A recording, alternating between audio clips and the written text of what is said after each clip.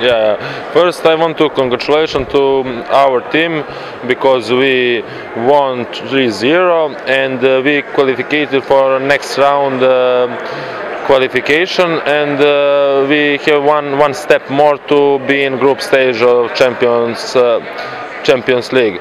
And want to congratulate to the team Slovakian team because they was good today. They was better in their home 7 days ago, and for next game against Syros, I think it will be very good game because Syros have a very good team and they play good in their home. I think if we play like we can, we will win.